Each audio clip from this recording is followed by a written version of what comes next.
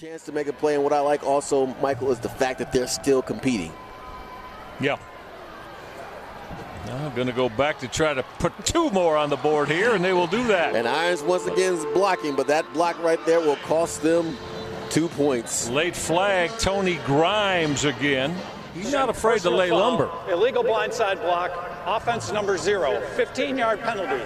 After the play, number 13 had 2 unsportsmanlike conduct calls. Number 13 is ejected from the game. Replayed the try.